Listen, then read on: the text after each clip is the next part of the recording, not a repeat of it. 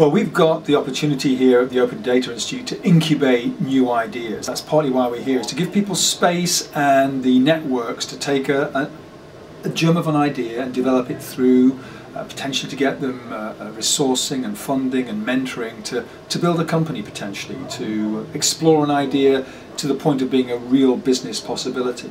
But the field in general now is moving very fast. We've just had an announcement from the government that it's going to look to take a power to require the big holders of transaction information to release that back to us, the consumers, in a machine readable way. So that's going to change the landscape, and we're seeing more and more companies who are looking to help provide management of our information and give us control and useful applications using that information. So I'm sure we're going to see more hackathons in this space in the coming months.